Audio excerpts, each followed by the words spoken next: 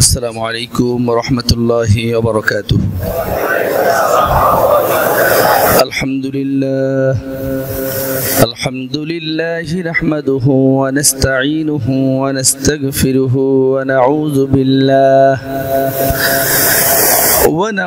بالله من شرور أنفسنا ومن سيئات أعمالنا من يهده الله فلا مضل له ومن يضلله فلا هادي له ونشهد أن لا إله إلا الله وحده لا شريك له ونشهد أن سيدنا ومولانا محمدا عبده ورسوله الذي أرسله بالحق بشيرا ونذيرا وداعيا إلى الله بإذنه وسراجا منيرا. فقد قال الله تبارك وتعالى في كلامه المجيد وفرقانه الحميد: أعوذ بالله من الشيطان الرجيم. بسم الله الرحمن الرحيم. كل نفس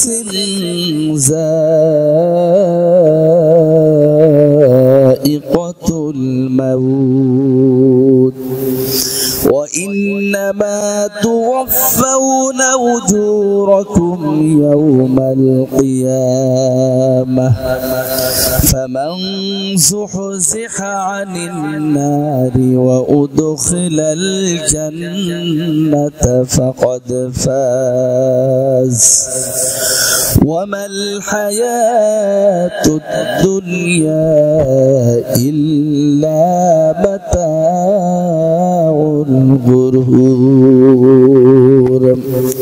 وقال رسول الله صلى الله عليه وسلم: صلوا خمسكم وصوموا شهركم وأدوا زكاة أموالكم وأطيعوا أمركم تدخلوا جنة ربكم. মহান আল্লাহ রাব্বুল আলামিন আমাদেরকে পবিত্র জুম্মার দিনে রমজান মাসে সিয়াম সাধনারত অবস্থায় আমাদেরকে মহল্লার মধ্য থেকে বাছাই করে আল্লাহ পাক মসজিদে আসার তৌফিক দান করলেন। এজন্য আমরা সবাই উচ্চ স্বরে বলছি আলহামদুলিল্লাহ। ভিডিওটি ভালো লাগলে অবশ্যই আমাদের চ্যানেলটি সাবস্ক্রাইব করুন এবং পাশে থাকা বেল আইকনটিতে অবশ্যই ক্লিক করে দেবেন, তাহলে নতুন নতুন ভিডিও আপলোড করার সাথে সাথেই আপনি তার নোটিফিকেশন পেয়ে যাবেন। আজকে আমরা পবিত্র কোরআনুল কারীমের সূরা আল ইমরানের 185 নম্বর আয়াত একটু বিশ্লেষণ করব ইনশাআল্লাহ। প্রকৃতপক্ষে সফলতা কাকে বলে? সফলতা কাকে বলে এই বিষয়ে একটু আলোচনা হবে ইনশাআল্লাহ। 4 পারা 13 পৃষ্ঠার 9 নম্বর লাইনে সূরা আল ইমরানের 185 নম্বর আয়াতে আল্লাহ পাক বলেছেন প্রকৃতপক্ষে সফল কাকে বলে। এই আয়াতের ভিতরে আল্লাহ পাক বলেছেন, বুঝা যাচ্ছে, এবং কি কি কাজের কারণে মানুষ ব্যর্থ হয়ে যাবে, কি কি কাজ করলে মুসলমান হওয়ার পরেও সে জান্নাতে যেতে পারবে না, জাহান্নামে যাওয়া লাগবে, কি কি কাজ করলে। যে কাজগুলো অনায়াসে আমরা অনেক মানুষ করে থাকি, কাজটাকে খুব বেশি সেফ একটা কবিরা গুনাহ বলে মনে করে, কিন্তু ওই কাজের ভয়াবহতা এত প্রকট যে ওই কাজের কারণে জাহান্নামে যেতে হবে, আপনি জান্নাতে যেতে পারবেন না। আল্লাহ রাব্বুল আলামিন বলেন কুল্লু নাফসিন যায়িকাতুল মাউত, প্রত্যেক নফস প্রত্যেক আত্মায় মৃত্যুবরণ করবে, মৃত্যুর স্বাদ গ্রহণ করবে। ওয়া ইন্নামা তুওয়াফাউনা উজুরাকুম ইয়াউমাল কিয়ামা, কিয়ামতের কঠিন ময়দানে প্রত্যেককে তার আমল অনুযায়ী তাকে পুরস্কার দিয়ে দেওয়া হবে। ফামান সুহজিহা আনিন নার, যেদিন আমলনামা দিয়ে দেওয়া হবে আর যাদেরকে জাহান্নাম থেকে বাঁচানো হবে, জাহান্নাম থেকে যাদেরকে মুক্ত ঘোষণা করা হবে, জাহান্নাম থেকে যারা বেঁচে যাবে, ওয়া উদখিলাল জান্নাহ, আর জান্নাতে ঢোকানোর অনুমতি যাদেরকে দিয়ে দেওয়া হবে। আল্লাহ রাব্বুল আলামিন বললেন, যে লোকটা জাহান্নাম থেকে নিজেকে বাঁচিয়ে রাখলো আর জান্নাতে যাওয়ার অনুমতি পেয়ে গেল, ফাকাদ ফাযা, ওই লোকটাই প্রকৃতপক্ষে সফলতা অর্জন করেছে।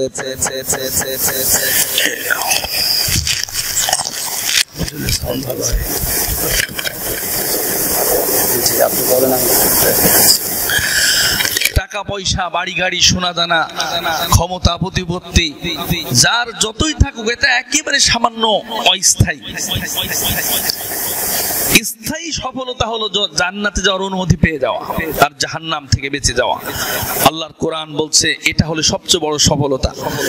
কিন্তু কাফেররা জাহান্নামে যাবে, মুশরিকরা জাহান্নামে যাবে, মুনাফিকরা জাহান্নামে যাবে। কিন্তু মুসলমানদের মধ্য থেকে কারা কারা, কিছু কিছু গুণ আছে, 22টা গুণ কোরআন হাদিস বিশ্লেষণ করে দেখা গেছে।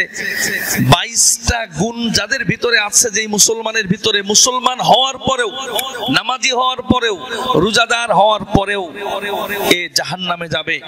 22টা গুণ যদি থাকে, এক এক করে 22টা গুণ নিয়ে আজকে আলোচনা করব ইনশাআল্লাহ। যদি কোনো একটা গুণ আমার ভিতরে প্রবেশ করে থাকে, তাহলে ওই গুণটার কারণে জাহান্নাম আমার জন্য ওয়াজিব হয়ে যাবে, জান্নাত মিস হয়ে যাবে। এই জন্য এই গুণের কোনো একটা গুণ ভিতরে থাকলে সঙ্গে সঙ্গে তওবা করে নিজেকে সংশোধন করিয়ে নেওয়ার চেষ্টা না করলে ব্যর্থ হয়ে যেতে হবে। জান্নাতে যাওয়ার অনুমতি পাওয়া যাবে না এবং জাহান্নাম থেকে মুক্ত হওয়া যাবে না। এক নাম্বার হলো হারাম খাদ্য ভক্ষণ থেকে নিজেকে বাঁচাতে হবে। ওই মুসলমান হওয়ার পরেও জান্নাতে যেতে পারবে না যে হারাম খাদ্য ভক্ষণ করা থেকে নিজেকে বাঁচাতে পারলো না। এখানে কিন্তু অনেক মুসলমান ডিসকোয়ালিফাই হয়ে যাবে, জাহান্নামের জন্য উপযুক্ত হয়ে যাবে। আল্লাহ যদি যাচাই বাছাই করে ধরেন, আল্লাহ যদি ধরেন যে তোমার ইনকাম, তোমার উপার্জনটা কেমন হয়েছিল, তুমি কি হারাম ভক্ষণ করেছো না হালাল, অধিকাংশ মানুষ ধরা পড়ে যাবে। আপনার 20 রকমের ব্যবসা আছে, 19 রকমের ব্যবসা জায়েজ, কিন্তু একটা ব্যবসা আপনার হারামের সাথে সন্দেহ যুক্ত। আপনি যুক্তি দিয়ে যে কোনো কায়দায় এটাকে হালাল বানানোর চেষ্টা করতেছেন, কিন্তু ওটা শরীয়তের দৃষ্টিতে হারাম ব্যবসা। ওই একটার কারণে অনেকে ওজর পেশ করে যে বাধ্য হয়ে আমি না হয় এই পাপটা করছি, আমি তো আরো অনেক ভালো ভালো কাজ করি, বাধ্য হয়ে আমি এই কাজ নাই করছি, আর এই ব্যবসার লাভের টাকা দিয়ে আমি তো গরিব মিসকিনের দান করি। এই ওজর গুলো পেশ করে মানুষ কিন্তু পাপ কাজের ব্যাপারে তারা উৎসাহ পায়, বলে অনেক কত অপরাধ করছে, তা কিছু হচ্ছে না, আমি একটাই এতটুকু করেছি তাই সমস্যা, এটা আমি বাধ্য হয়ে করছি। এই যে ওজর তৈরি করা পাপ করার জন্য, এটা কিন্তু শয়তানের মারাত্মক একটা চক্রান্ত। আপনি কেমন রোজাদার যে আপনি নিজে বাড়ির নিজের খাবার খেলেন না, কিন্তু আপনি পরের খাবার বাইরে খাচ্ছেন, ঘুষের টাকা, সুদের টাকা, যৌতুকের টাকা, এরপর বিভিন্ন ধরনের হারাম উপার্জনের টাকা। এই যে আমাদের দেশে ভেজালের যে মহা উৎসব, অবাক হয়ে যাচ্ছে এক একটা নিউজ দেখে। আখের গুড়, খাঁটি আখের গুড় বানাচ্ছে কাঠের রং আর মেডিসিন দিয়ে, ওর ভিতরে আর স্যাকারিন দিয়ে আছে আর গুড়ের গও নেই। এটা মানুষকে খাওয়াচ্ছে, মানুষ হয়ে মানুষকে খাওয়াচ্ছে। খাঁটি গাওয়া ঘি বানাচ্ছে ফেভিকল আঠা এবং আপনার সোয়াবিন তেল, পাম অয়েল তেল দুইটা মিক্স করে ওর ভিতরে ঘির যে অরিজিনাল সেন্ট, এই সেন্টটা দিচ্ছে, দিয়ে ঘি তৈরি করছে। রাজধানীর বিভিন্ন হোটেলে মরা মুরগির মাংস খাওয়াচ্ছে, কোন জায়গায় বিড়াল কুকুরের গোশত খাওয়ানো হচ্ছে মানুষে। আমাদের দেশে, অন্যান্য দেশে, মুসলিম রাষ্ট্রে রমজান যখন আসে তখন মসজিদমুখী হয় মানুষেরা, ব্যবসা যারা করে তারা তাদের ব্যবসাটা কি করে রোজাদারদের জন্য একটু সহজ হয় এটা দেখে। কিন্তু আমাদের দেশে রমজানের প্রস্তুতি চলেই অন্যরকম ভাবে। যেই সেক্টরে আছে সেই সেক্টর থেকে রোজাদারদের ঠকানোর জন্য চেষ্টা করে। যারা গার্মেন্টস শিল্প নিয়ে আছে ওরা রমজানে কিভাবে কোন জিনিসের দাম একটু নকশা বাড়ায়া 300 টাকার জিনিস 3000 টাকায় বিক্রি করা যায়, এই চলচাতুরি আটবে। যারা টেলিভিশন নির্মাতা বিভিন্ন রকমের চলচ্চিত্র নির্মাণ করে ওরা রমজান উপলক্ষে রমজানের শেষে কি উপহার দেবে জাতিকে ওটা নিয়ে ওদের মাথা ঘামানো, ওইটাই হলো ওদের রমজানের প্রস্তুতি। যারা ব্যবসা করে 11টা মাস একরকম ব্যবসা করলো, আর রমজান মাসে কিভাবে কার কাছ থেকে কিভাবে টাকা বেশি করে নেওয়া যায় এই চিন্তা ভাবনা করে আমরা আমাদের জাহান্নামে যে যাবে, মুসলমান হয়েও জাহান্নামে যাবে, জান্নাতে যেতে পারবে না, তার ভিতরে কিন্তু 1 নাম্বার কারণ এই হারাম উপার্জন। বিশ্বনবী বলেছেন কেউ যদি মানুষের সঙ্গে ধোঁকাবাজি কোনো কাজ করে এই ব্যবসার ক্ষেত্রে, এই লোকটা বিশ্বনবীর উম্মত থেকে খারেজ হয়ে যাবে, তার সাথে বিশ্বনবীর কোনো সম্পর্ক নাই। আর একটা হাদিসে এসেছে লা ইয়াদখুলুল জান্নাতা খিব্বুন, এই ধোঁকাবাজ প্রতারক কোনোদিনও জান্নাতে যাবে না। অথচ দেখা যাচ্ছে, খোঁজ নিয়ে দেখা যাচ্ছে ওই লোকটা রোজা আছে, ওই লোকটা 2-3 বার হজও করেছেন, কিন্তু বিশ্বনবী বলেছেন তা করলে কি হবে, এই ধোঁকাবাজি করার কারণে, এই খাদ্যে ভেজাল মিশানোর কারণে লক্ষ লক্ষ টন আম আপনার ফরমালিন দিয়ে পাকানো হচ্ছে। তারপরে ছোট শিশুদের খাবার দুধ যেটা বিদেশ থেকে আসে, তার ভিতরে দুধের কিচ্ছু নেই, ওর ভিতরে ক্ষতিকার অনেক কিছু পাওয়া গেছে। ফিরানের যে গুঁড়া মশলা আমরা কিনি, ফিরান, রাঁধুনি, এই গুঁড়া মশলার ভিতরে হলুদের উপরে গবেষণা করে দেখেছে এর ভিতরে হলুদ আছে সামান্য পরিমাণ, আর অধিকাংশ আগর বাগর জিনিস দিয়ে ভরা।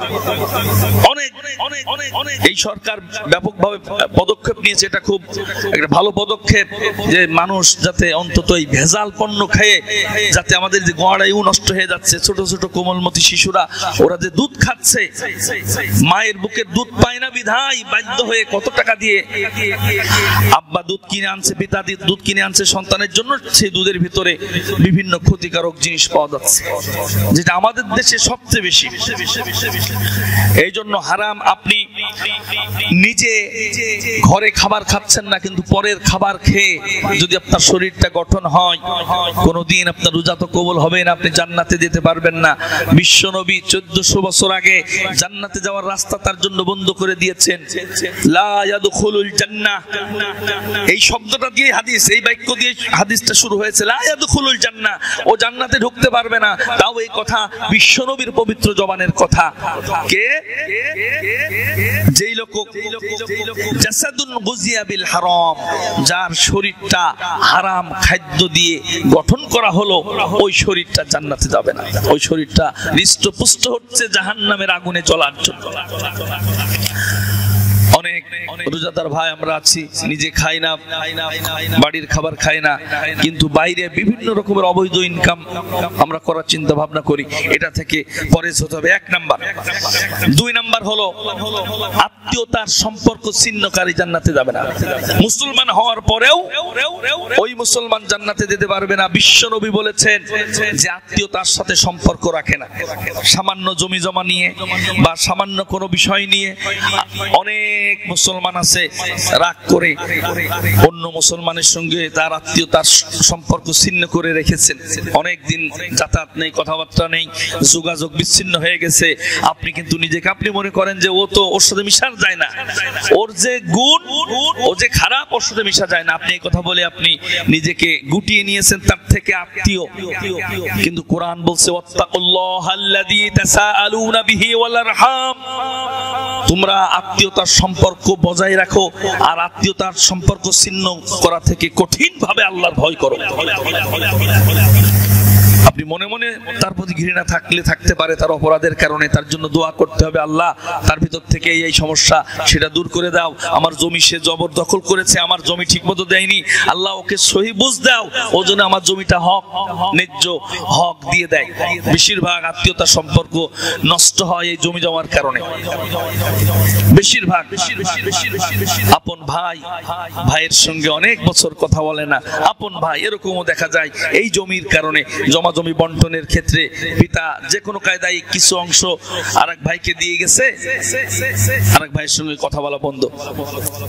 বিশ্বনবী বলেছেন লা ইয়াদখুলুল জান্নাতা কাতিউন, যে আত্মীয়তা সম্পর্ক ছিন্ন করে সে জান্নাতে যাবে না। আপনি নিজে যতই পরিশুদ্ধ মনে করেন, বিশ্বনবীর পবিত্র হাদিস তিনি বলেছেন এই লোকটা জান্নাতে যেতে পারবে না।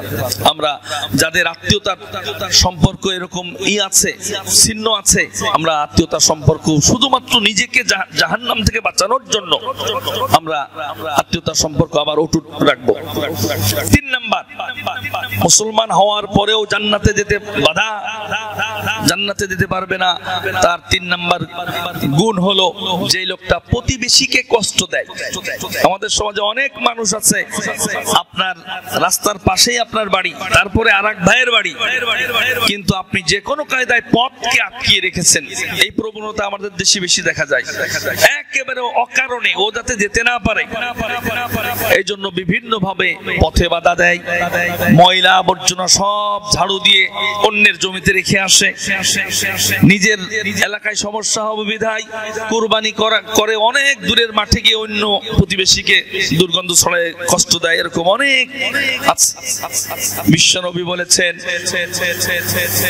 তার ব্যাপারে হাদিস এসেছে লা ইয়াদখুলুল জান্নাহ, ও জান্নাতে যেতে পারবে না, মান লা ইয়ামানু জারুহু বাওয়াইকা, যেই লোক তার প্রতিবেশীকে কষ্ট দেয় ওই লোকটা জান্নাতে যেতে পারবে না।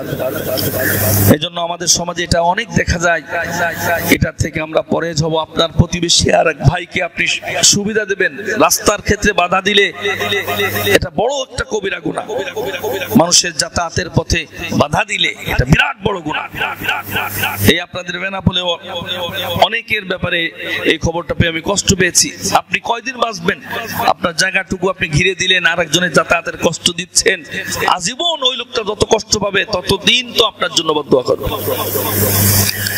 এই জন্য প্রতিবেশীকে কষ্ট দেওয়া থেকে আমাদের বিরত থাকতে হবে। 4 নাম্বার, যে লোক পিতামাতার অবাধ্য হবে, পিতামাতার অবাধ্য সন্তান মুসলমান হওয়ার পরেও যত ভালো কাজই করুক ও জান্নাতে যেতে পারবে না। বিশ্বনবী বলেছেন সালাসাতুন কদ হারামাল্লাহু আলাইহিল জান্নাহ, 3 শ্রেণীর মানুষের জন্য আল্লাহ পাক জান্নাত হারাম করে দিয়েছেন। 1 নাম্বার হলো মুদমিনু খামারিন, যে মদ পান করে। অনেক মুসলমান আছে মদ পান করে, বিশ্বনবী বলেছেন আল্লাহ ওর জন্য জান্নাত হারাম করে দিয়েছেন মদ পান করার অপরাধে। 2 নাম্বার ওয়াল আকুলি ওয়ালিদাইহি, পিতামাতার ন্যায্য কথা সে মানে না, পিতামাতার অবাধ্য হয়, পিতামাতার খেদমত করে না, পিতামাতার অবাধ্য সন্তান এই জাহান্নামে যাবে। ও দায়ুস, এবং যে তার পরিবারের লোকদেরকে কন্ট্রোল করে না, পর্দার ক্ষেত্রে কন্ট্রোল করে না, এই 3 শ্রেণীর মানুষের জন্য আল্লাহ জান্নাত হারাম করে দিয়েছে। এই হাদিসের 2 নাম্বার বলা হয়েছে পিতামাতার অবাধ্য সন্তান। পিতামাতার খেদমত করা সম্পর্কে ইতিপূর্বে আলোচনা হয়েছে। পিতামাতার সাথে আমরা সম্পর্ক অটুট রাখবো, তাদের হক আদায় করব, কারণ পিতামাতার সন্তানের জন্য যা করেছে সারাটা জীবন পিতামাতার নিজের যত রকমের শ্রম আছে শ্রম দিয়ে পিতামাতার খেদমত করলেও ঋণ শোধ হবে না, পিতামাতা সন্তানের জন্য যা করেছে। 5 নাম্বার গুণ, 5 নাম্বার ওই গুণ যারা মুসলমান হওয়ার পরেও জান্নাতে যেতে পারবে না। তার 5 নাম্বার গুণ হলো যারা অশ্লীল ভাষায় কথাবার্তা বলে। অনেকে আছে কথায় কথায় গালিগালাজ করে, উগ্র মেজাজি, অন্যকে দমিয়ে রাখতে চায়, নিজের কথাটাকেই প্রাধান্য দেওয়ার জন্য অন্যকে দমিয়ে রাখতে চায়, অশ্লীল ভাষায় গালিগালাজ করে, গোয়ার কিসমের লোক যারে বলে। অসংখ্য হাদিস রয়েছে এই ব্যাপারে। যে এই জাতীয় লোক জান্নাতে যাবে না। 6 নাম্বার, ওই শাসক বা ওই নেতা যে তার প্রজাদেরকে ধোঁকা দেয়, একরকম বলে আর এক রকম করে, এই যে ধোঁকাবাজি করে, ধোঁকা দেয়, ওই শাসক বা নেতা যে তার প্রজাদেরকে, অনুসারীদের ধোঁকা দেয়, তারা জান্নাতে যাবে না।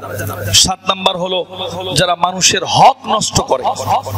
মানুষের হক বিভিন্ন ভাবে হতে পারে, আরেকজনের আপনি গীবত করে তার হক নষ্ট করতে পারেন, আরেকজনের সম্পদ আপনি অন্যায় ভাবে দলিল করে নিয়ে আপনি হক নষ্ট করতে পারেন। বিভিন্ন ভাবে মানুষের হক নষ্ট করে যারা, সে যত ভালো কাজই করুক সে জান্নাতে যেতে পারবে না।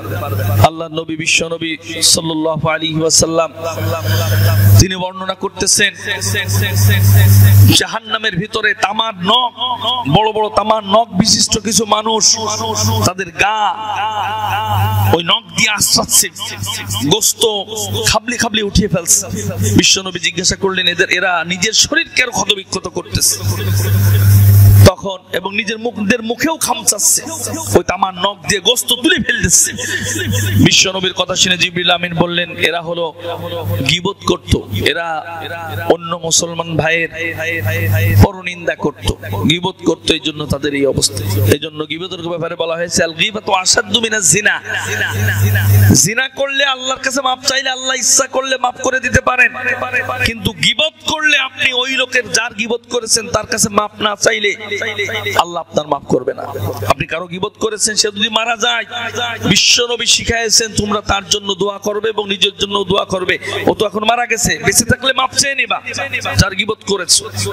আর যদি তা না হয়, যদি মারা যেয়ে থাকে, তার জন্য দোয়া করবা যে আল্লাহ তুমি আমাকে এবং তাকে মাফ করে দাও যার আমি গীবত করেছিলাম, কারণ সে মাফ না করা পর্যন্ত আল্লাহ মাফ করবেন না। যেই গীবতের কারণে রোজা পর্যন্ত ভেঙে যায়, মানুষের মরা ভাইয়ের গোশত খাওয়ার অপরাধে তার রোজাটাই নষ্ট হয়ে যাবে।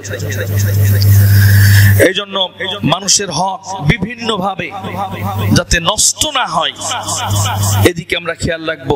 মুসলমান হওয়ার পরেও জান্নাতে যেতে পারবে না আর একটা গুণ থাকলে, সেটা হলো যেই লোক উপকার করার পর আবার খুঁটা দেয়। এই স্বভাব মানুষের আছে। আপনার সাথে ভালো সম্পর্ক ছিল, একজন দরিদ্রের কিছু উপকার করেছেন, পরবর্তীতে যে কোনো কায়দায় আপনার তার উপর রাগ হয়েছে, আপনি ওই কথাগুলো উল্লেখ করে আপনি কিছু তার জন্য টাকা পয়সা ব্যয় করেছিলেন, সওয়াব তো দূরের কথা, জান্নাতে যাওয়ার রাস্তা বন্ধ হয়ে যাচ্ছে এই খুঁটা দেওয়ার কারণে। বিশ্বনবীর পবিত্র জবান দিয়ে তিনি বলেছেন, লা ইয়াদখুলুল জান্নাতা খিব্বুন ওয়ালা বাখিলুন ওয়ালা মান্নান, যে খুঁটা দেয়, দান করে খুঁটা দেয়, সে জান্নাতে যেতে পারবে না। আল্লাহর কোরআন জানিয়ে দিয়েছে, ইয়া আইয়ুহাল্লাযীনা আমানু লা তুবতিলু সাদাকাতিকুম বিল মান্নি ওয়াল আযা। ও ঈমানদারেরা, তোমরা তোমাদের দান সদকাকে খুঁটা দিয়া নষ্ট করে ফেলো না। তোমরা কাউকে দান করেছো, সদকা করেছো, যাকাত দিয়েছো, এই দান করার পরে তোমরা যাকে দান করেছো তাকে কথা দিয়া, খুঁটা দিয়া, বিভিন্ন ভাবে কষ্ট দিয়া তোমাদের দানটাকে বরবাদ করে ফেলো না। আপনি একজনের পিছনে লক্ষ টাকা ব্যয় করেছেন, যাকাতের টাকায় একজনের একটা ইজি বাইক কিনে দিয়েছেন, পরবর্তীতে আবার একটা কথা বলে ওই খোটা দেওয়ার কারণে ওই টাকাটা টোটাল মার গেল, কোনো সওয়াব তো পেলেনই না, বরং জান্নাতে যাওয়ার জন্য ওই খোটাটুকুই আপনার জন্য যথেষ্ট হয়ে গেছে। অথচ আপনি মুসলমান। খোটা দেওয়ার প্রবণতা থাকলে এটা দূর করতে হবে, তা না হলে মুসলমান হওয়ার পরেও কিন্তু জাহান্নামে যাওয়া লাগবে। এই 22টা গুণ অবশ্যই জানা দরকার। কোন একটা গুণ যদি আপনার ভিতরে থাকে, সঙ্গে সঙ্গে তওবা করা লাগবে। 9 নাম্বার গুণ হলো যারা একজনের কথা আরেকজনের পিছনে লাগে বাড়ায়, মানে চগলখোর, এর কথা ওর কাছে, ওর কথা এর কাছে বলে উভয়ের মাঝে সম্পর্ক হানি করে, গঞ্জাম বাঁধায় দেয়, উভয়ের মাঝে মহব্বত এটার মাঝে ফাটল ধরানোর জন্য যারা চগলখড়ি করে, বিশ্বনবী বলেছেন লা ইয়াদখুলুল ইয়াদখুলুল জান্নাতা কত্তাতুন, যে ব্যক্তি চগলখোর করে কথাবার্তা একজনের কথা আরেকজনের কাছে লাগায়, ওর কথা আবার আরেকজনের কাছে লাগায়, এইভাবে যারা করে ওরা কোনোদিন জান্নাতে যাবে না, যতই সে মুসলমান হোক। 10 নম্বর হলো যে অন্যের পিতাকে নিজের পিতা বলে পরিচয় দেয়। তার মানে আমাদের সমাজে কিন্তু এই অভ্যাস অনেকের আছে, ধর্ম কুটুম বানায়, ধর্ম বাপ পাতায়, ধর্ম মা বানায়। এই এলাকা আছে কিনা জানি না, আমাদের এলাকায় অহরহ দেখা যায় ধর্ম আত্মীয় বানায়। এমনি মুসলমান হিসেবে মুসলমান আপনি ভাই, সম্পর্ক আল্লাহর জন্য হবে, এটা হতে পারে, কিন্তু ধর্ম পিতা যদি আপনি বানান, আল্লাহর নবী বিশ্ব নবী সাল্লাল্লাহু আলাইহি ওয়াসাল্লামের পালক পুত্র যিনি ছিলেন, নাম ছিল যায়েদ ইবনে হারেসা, যার ব্যাপারে কোরআনে একজন সাহাবীর নামই কোরআনে সরাসরি এসেছে, তিনি হলেন যায়েদ ইবনে হারেসা রাদিয়াল্লাহু তাআলা আনহু। তাকে আদর করে করে বিশ্বনবী তাকে বললেন যে এ আমার সন্তান। সাহাবাদেরকে বললেন যে তোমরা যায়েদ ইবনে মুহাম্মদ বলে ডাকবা, মুহাম্মদের ছেলে যায়েদ। লোকেরা ডাকাডাকি শুরু করলো যে মুহাম্মদের ছেলে যায়েদ। আল্লাহ রাব্বুল আলামিন সঙ্গে সঙ্গে আসমান থেকে আয়াত নাযিল করলেন, উদউহুম লিআবাইহিম হুয়া আকসাতু ইনদাল্লাহ। ওর তো পিতা আছে, ওর পিতার নাম হারেসা। ও নবী, প্রত্যেকে তার পিতার নামের দিকে নাম সহ তাকে ডাকা লাগবে। উদউহুম লিআবাইহিম, ওকে ডাকবা তার অরিজিনাল পিতার নাম ধরে।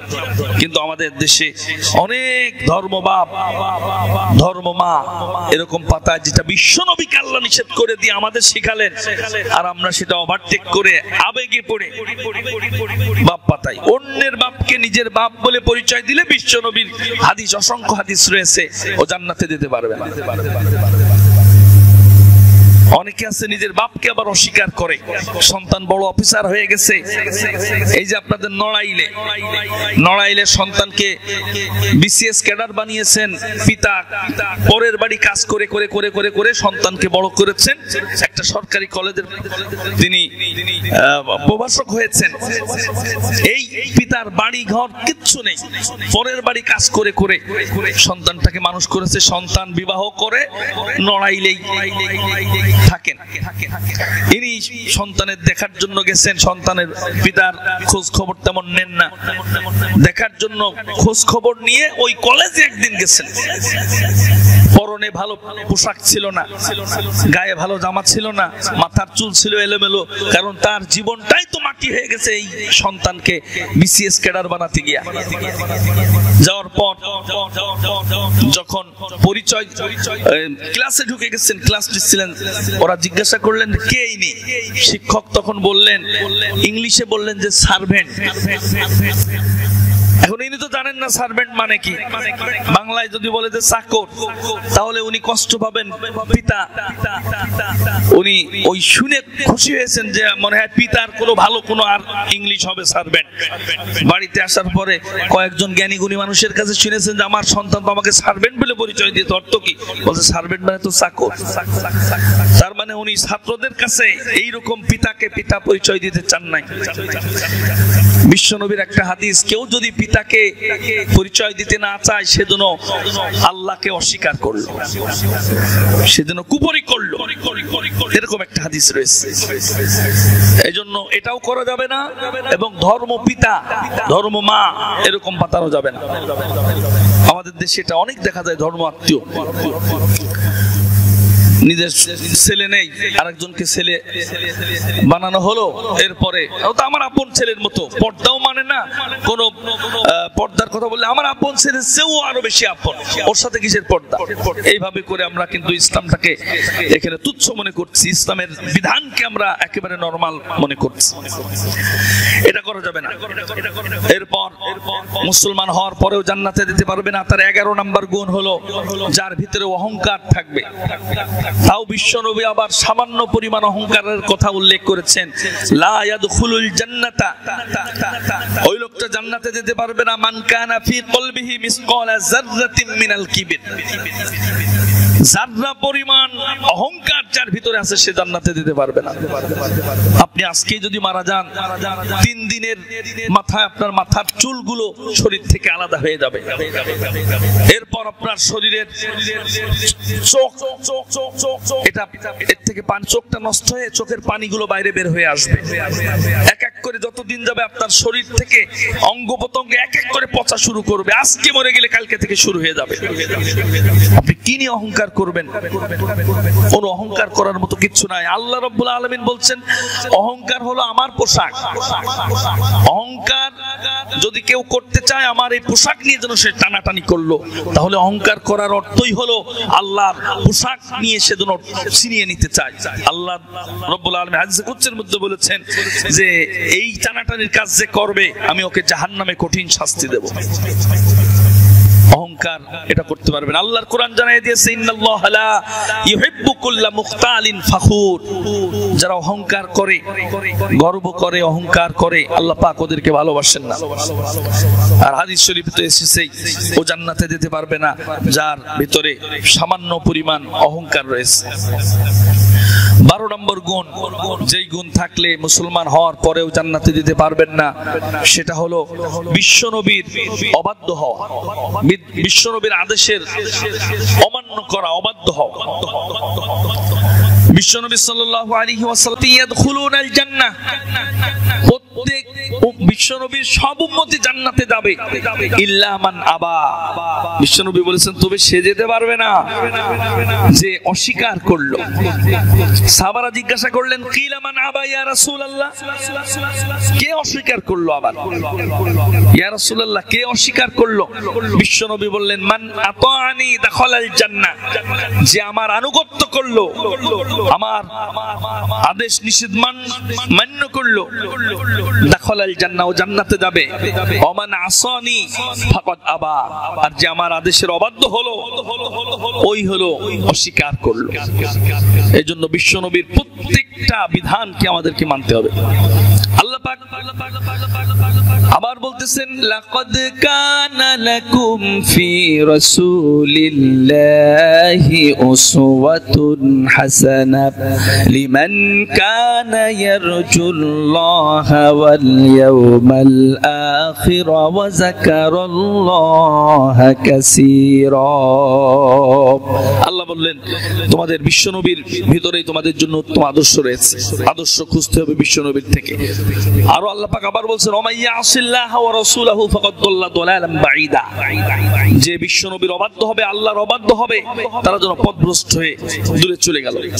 আল্লাহ পাক আবার জানালেন ফালইয়াহযারিল্লাযীনা ইউখালিফুনা আন আমরিহি আন তুসিবাহুম ফিতনাতুন আও ইউসিবাহুম আযাবুন আলীম। ওরা সতর্ক হয়ে যাক। ইখালিফুনা আন আমরিহি, আমার নবীর আদেশের বিরোধিতা যারা করে, নবীর আইনের বিরোধিতা যারা করে, ওরা যেন সতর্ক হয়ে যায়। কিসের জন্য? আন তুসিবাহুম ফিতনাতুন, ওরা মহাবিপদে পড়বে, বিপর্যয়ে পড়বে। আও ইউসিবাহুম আযাবুন আলীম, অথবা বিশ্বনবীর অবাধ্য হওয়ার কারণে কঠিন যন্ত্রণাদায়ক আযাবের মধ্যে ওরা নিপতিত হবে। এরপর মুসলমান হওয়ার পরেও জান্নাতে যেতে পারবে না। হাদিস থেকে জানা গেছে ওই নারী, ওই মহিলা, যেই মহিলা ঘন ঘন স্বামীর কাছে তালাক চায়। এরকম আছে না মানুষ? অনেক নারী আছে, আপনি তার পিছনে কত অবদান, সামান্য ছোটখাটো কারণে মনোমালিন্য হতেই পারে, সঙ্গে সঙ্গে বলে যায় যে তোমার সাথে সংসার করে কোনোদিন একটু সুখ শান্তি পাইনি, তালাক কামনা করে, তালাক চায় যে তুমি আমাকে তালাক দিয়ে দাও। এই যে তালাক চাওয়া, বিচ্ছেদ চাওয়া, এই নারী মুসলমান হওয়ার পরেও জান্নাতে যেতে পারবে না। শয়তান যত আমল আছে তার ভিতরে এই স্বামী স্ত্রীর বিচ্ছেদ যদি ঘটাতে পারে সবচাইতে বেশি খুশি হয় শয়তান। কারণ স্বামী স্ত্রীর বিচ্ছেদ যখন ঘটে যাবে তখন ওই স্বামীর দ্বারা, ওই স্ত্রীর দ্বারা বিভিন্ন ভাবে জেনার গুনাহ করানোর সুযোগ তৈরি হয়ে যাবে। শয়তানের জন্য খুশি হয় একটা সংসার যদি সে বিচ্ছেদ ঘটাতে পারে। এরপর 14 নম্বর গুণ হলো ওই আলেম যে আলেম দুনিয়ার অর্জনের জন্য দুনিয়ার উদ্দেশ্যে ইলম অর্জন করে, আল্লাহ সন্তুষ্টির উদ্দেশ্য নয়, দুনিয়া শুধুমাত্র দুনিয়া অর্জন, টাকা পয়সা ইনকাম, এই শুধুমাত্র দুনিয়ার উদ্দেশ্যে যারা যে আলেম জ্ঞান অর্জন করবে, নামাজি পরেজগার যেমনই হোক, ও মুসলমান হওয়ার পরেও জান্নাতে দিতে পারবে না। হাদিস, অনেক হাদিস রয়েছে। 15 নম্বর হলো যারা পিওর কালো কলম যারা ব্যবহার করে। এই ব্যাপারে অবশ্য দুইটা মত পাওয়া গেছে, তবে হাদিস, অনেক হাদিস রয়েছে যেটা সন্দেহযুক্ত, সেটা থেকে আমরা পরহেজ হওয়ার চেষ্টা করব।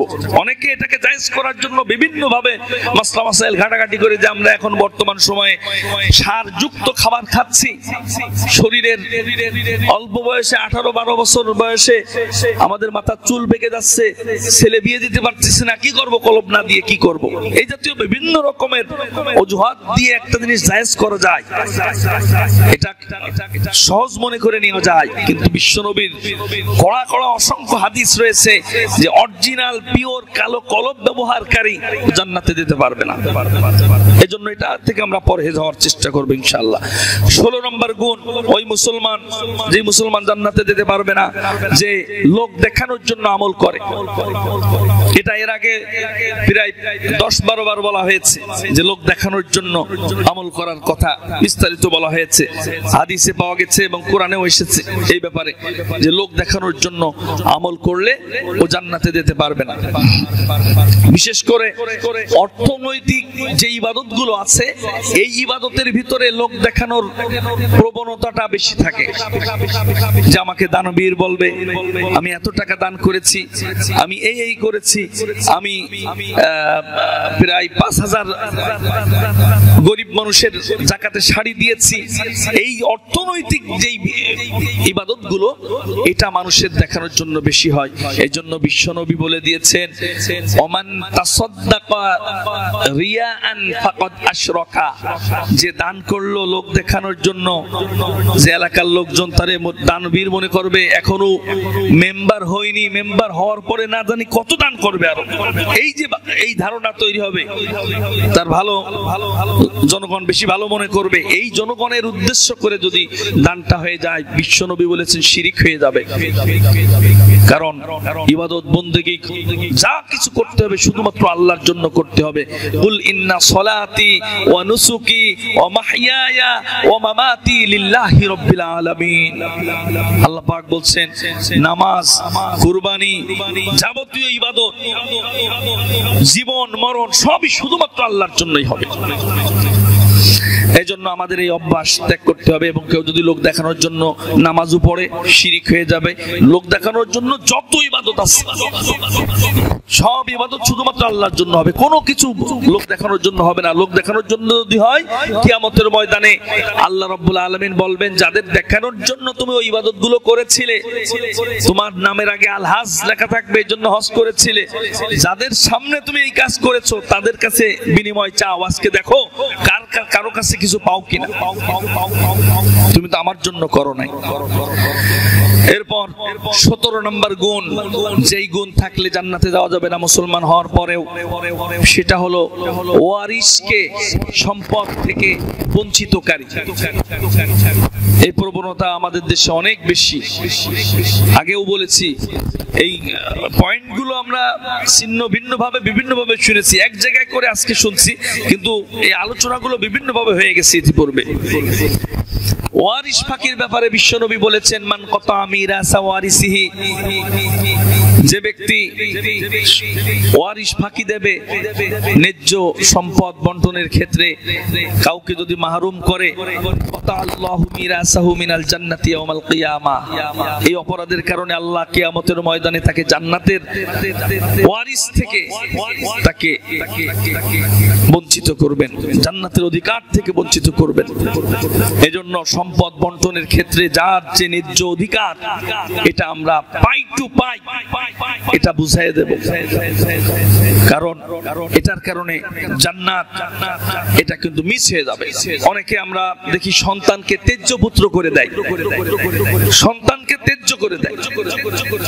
সন্তান অপরাধ করলে তার জন্য ক্ষমা চাইতে হবে, তাকে ভালো করার জন্য আল্লাহর কাছে দোয়া করতে হবে, চেষ্টা করতে হবে আপ্রাণ। অনেকে বলে মরার আগে বলে যায় যে আমি যদি মরে যাই তো ও যেন আমার লাশের কাছে না আসে, আমার খাটলা যেন ও না ধরে, ও যেন আমার জানাজায় শরীক না হয়, আমার কোনো সম্পদ যেন ওকে না দেওয়া হয়।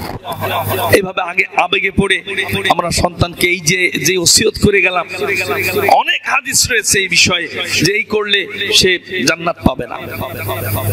আর তেজ্য করার বিধান এমনি রাষ্ট্রীয় আইনে থাকলে থাকতে পারে, কিন্তু ইসলামে তেজ্য করার এই অধিকার কারো নাই।